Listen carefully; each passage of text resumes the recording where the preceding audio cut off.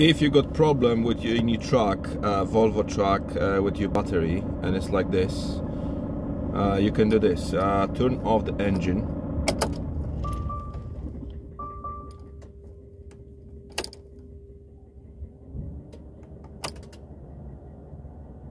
And then with your joystick on your steering wheel, just press it and then put maintenance,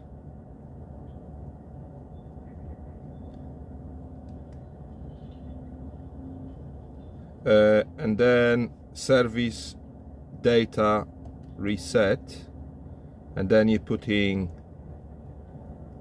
5, 6,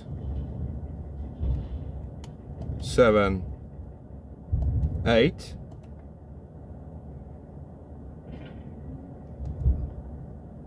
and then you're going to battery, and depends what kind of battery you got. I got HDX, so I press that, and then system asks you reset battery type, yes, and then you got this, and hopefully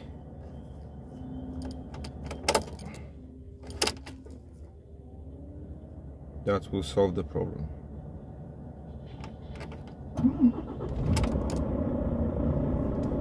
Okay, let's have a look.